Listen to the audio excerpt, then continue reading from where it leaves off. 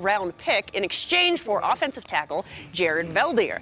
Veldheer played primarily the left tackle in Arizona, but with Garrett Bowles here, he's expected to play on the right side in Denver. So the Broncos add protection for Case Keenum today, or hey, maybe for someone like Josh Allen, who is busy showcasing his arm at Wyoming's Pro Day.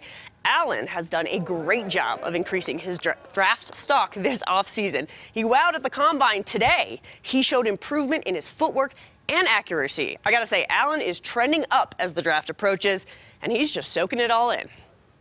It's still a whirlwind, absolutely. And, I'm blessed to be able to sit in the rooms with these NFL execs and coaches and get to talk football with some of the greatest minds in the game of football. So, I was in junior college a few years ago, and I'm out here living my dream, and my family's out here getting to see me do it. So, couldn't be more blessed.